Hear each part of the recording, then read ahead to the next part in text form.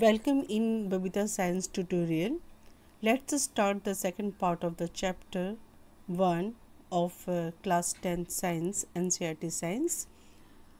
In the previous topic, we have discussed about the chemical reaction with 3 activities and the characteristic of the chemical reactions. Today we will start new topic, that is a chemical equation. This one is the chemical equation.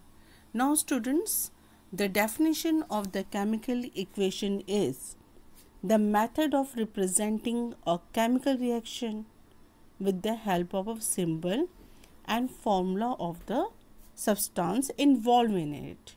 That is called the chemical equation. Now in the chemical equation, with the help of, I will explain you with the help of this activity 1.1. In the activity 1.1, we have taken the magnesium ribbon, and magnesium ribbon is burnt in the presence of oxygen, and it is converted to magnesium oxide. No students, then these chemical reactions can be represented in the two ways. If we write this one in the word, and the another one is you will write this chemical equation with the symbol. Now this one here it is written. Now see students, here these reactions, it's written in the words when a magnesium ribbon is burnt in oxygen. No, this words is written in the form of a word equation. Now see here, this is called the word equation. When we write this chemical reactions, in the word, then we can say that word equation. Now see here, magnesium plus oxygen, it's written in the spelling, it's a word, that's why it is called the word equation. Magnesium plus oxygen, it gives rise to magnesium oxide. Now students, in the second paragraph they want to explain to you about the reactants and the products. This one magnesium plus oxygen is your reactants. Oxygen and magnesium, it is written on the left hand side. Those substances which can write in the left hand side, that is called the reactants, and those substances that you can write in the right hand side, that is called the products. And between the, you will see here, and between the reactants and the products, here arrow sign has given.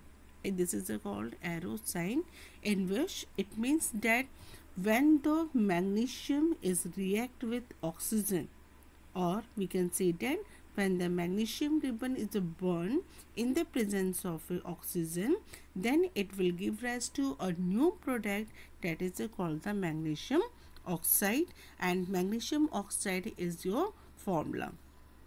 Magnesium oxide is your, it's your product, and the formula of the magnesium oxide is, I told you earlier also, that is a MgO. That is a MgO. In this paragraph, you will see here the substances that undergo chemical changes in the reaction 1.1, magnesium oxygen are the reactant. The new substance is a magnesium oxide formed during the reaction as a product. I already explained to you about this paragraph. In the last paragraph also same thing is written. See here, the reactants are written on the left hand side with plus sign between them. No, the reactant, the reactants you will write on the which side, left hand sides. No, and the product you will write on the right hand side. And see here, between the reactants and products, with the reactants and products, arrow heads bonds. No, this one is the arrowhead point. Then in this paragraph they want to say that only about the chemical equation, means when the chemical reactions occur, then you will write that chemical reactions in the chemical equations in the equation, and we can represent the chemical equation with the help of the word and the symbol. But here in this paragraph they have written this chemical reactions in the form of a word equation. The student, this is you call the word equation. But students, you know, word equation is not it's too long. No, it's too long that we can write this word equation in the simplest way also. Let's proceed to next topic, and our next topic is writing a chemical equation. Now students, same thing is here. I told you that when the chemical reactions occurs, it means we have to write the chemical equation, and we will write the chemical equation in the form of a word or with the help of the symbol. In the previous topic we have written the chemical reaction in the form of a word, but in this one here it shows that how to write that chemical reactions with the help of the symbol. Now you will see here they have taken the symbol of a here magnesium. You will here they have taken the chemical they have taken the symbol. No, the symbol of the magnesium, the symbol of a magnesium is a Mg, and symbol of the oxygen is a O2. We can write the oxygen in the molecular form, and when the magnesium is combined with oxygen, then it will give a new product, that is a magnesium oxide. But students, you will see here we cannot be use the word, means spelling of a magnesium. We are in the chemical equations, we are using the here symbol of element. The symbol of magnesium is a Mg, the symbol of oxygen is a O, and when the magnesium and oxygen combines together, then it forms a new product, that is your MgO. Then MgO is your product. It is a what, students? It is a product. Okay, and product is, we will write the product on the right hand side, and on the left hand side you will see here magnesium, we are using the symbol of the magnesium here, and oxygen.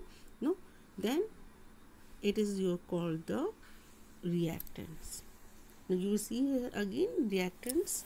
When the reactants is combined together, then it forms a new product, that is called the magnesium oxide, and this is your chemical reaction.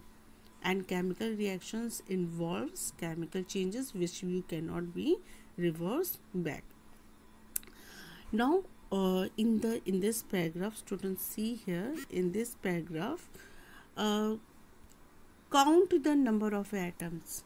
Now in this paragraph they want to say that now count the number of atoms here. Now you see here oxygen has 2 atoms, and here oxygen has only 1 atoms. Then you can see here can left hand side is equal to right hand side, or we can say that number of atoms of the elements present on the left hand side is equal to the number of atoms of the right hand side. No, it's not equal. See here oxygen has 2 atoms. Oxygen has 2 atoms, but magnesium oxide has only the 1 atom. Then we can see that the number of atoms is not equal on the both sides. On the basis of this one, on the students, on the basis of this one, number of atoms, now chemical equation is divided into the 2 that is your balanced equation and unbalanced equation. Balanced equations, and another is a unbalanced equation. So we can see that balanced equation When we will say that by it's a balance equation, when we will say that it's a balance equation, when the number of atoms is equal to the number of atoms of the right hand side. Means number of atoms which is present in your left hand side is equal to the number of atoms of the right hand side. If the number of atom is the same, then we can see that it is a balanced equation. It is a balanced equation. If number of atoms is not equal, then we can say that it is unbalanced equation. No, then let's proceed further. Such a chemical equation is a skeletal chemical equation. Yes, students, now you will see here another word came here, skeletal chemical equation. Yes, skeletal chemical equation. Now in the skeletal chemical equation, underline this, skeletal chemical equation for a reaction. Means skeletal chemical equation in which left hand sides is not equal to the right hand sides, or we can say that chemical equation is not balanced. So we have covered here two topics, students. First one is the what is the chemical equation, and how we'll write the chemical equation. Then we can write the chemical equation in the word equation. Okay, when we'll use the spelling of the element, that is called the word equation, and when we'll use the symbol, that is like magnesium Mg plus O3. It means it shows that you can write the chemical equation in the two way, by using the word and by using the symbol. But we can use the simplest way for the chemical reaction. We can use the simplest way, that is your symbol. In the chemical equation we can use the symbol of a element. That is a very easy. Now let's proceed to the another topic. Okay, students, first of all we will do one thing before starting the another topic, that is a subtopic of a chemical equations 1.1.2, that is a balanced chemical equations. And this topic is a very important. If you understand what is a reactants, what is a products, number of atoms, left hand side is equal to right hand side, then you can better understand this topic, balanced chemical equation. Then before starting this balanced chemical equation, you can read out all this topic thoroughly, and if you have any problem, then you will comment me in my comment box, and I will reply you very shortly. Then you can first of all you can see this all topics nicely. Thank you and have a nice day.